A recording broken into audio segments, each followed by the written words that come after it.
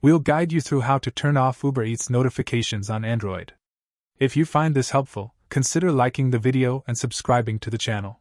You would think you would need to be in your Uber account to change these settings, but that's not the case. Press and hold on your Uber Eats app until a pop-up appears, then click on App Info. Once inside the App Info, click on Manage Notifications.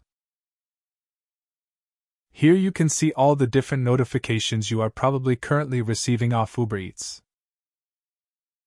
If you no longer want to receive any notifications from them, you need to turn off the Allow Notifications option, like so.